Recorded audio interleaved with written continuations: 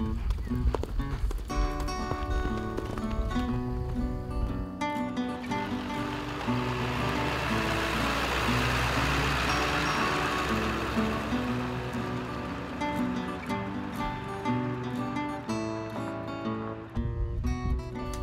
Kristen Tucker, I'm 21 and I've been barrel racing for 12 years.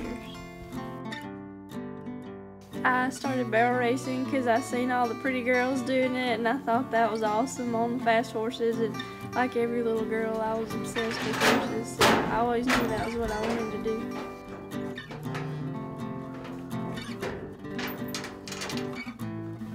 I practice with my more seasoned horses. I practice 2 or 3 times a week. I should practice more than that, but with the ranch I usually don't have that much time, but usually with a younger horse they need very much so. They need consistent time in the saddle every single day.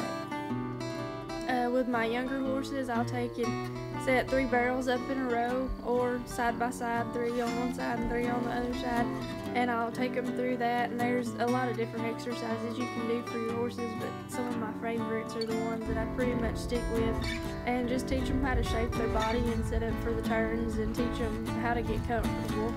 And that's usually how I do the barrel part training, but sometimes you can take them to the roping pen or ride them through the pasture, just anything, so they'll be a very well-rounded horse.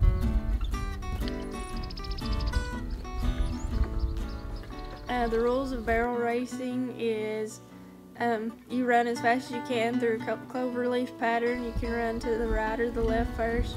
If you hit one, you either get a penalty of +5 or no time. You can touch one, you can pick it back up with your hands, you can wiggle it, you can do whatever to it, as long as you don't knock it over, you're good.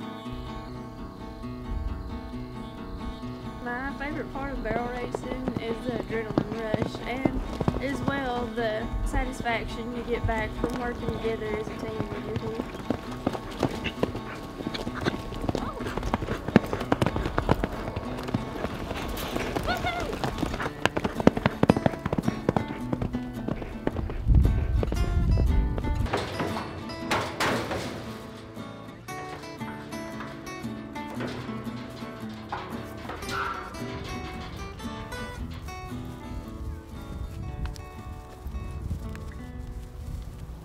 Some of the barrel racing slang, sometimes we call the barrels cans or tubs, so if somebody just ear hustling heard us, they wouldn't know what we was talking about.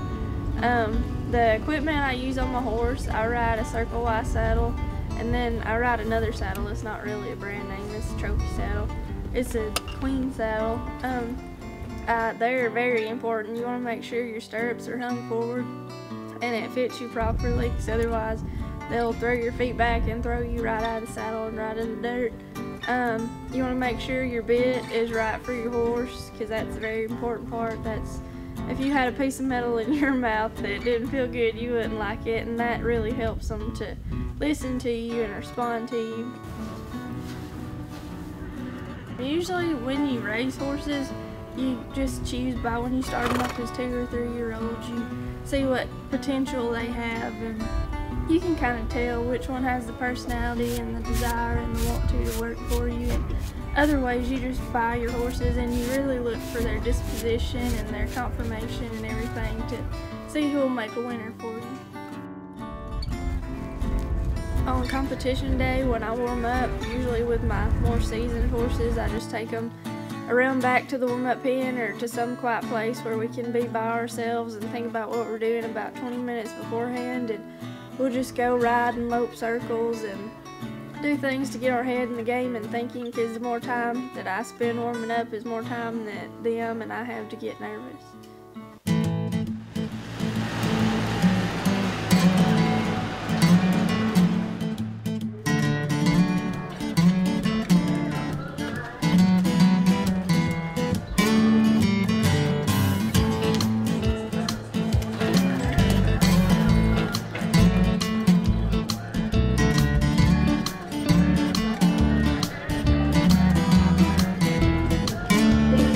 CMS 16310.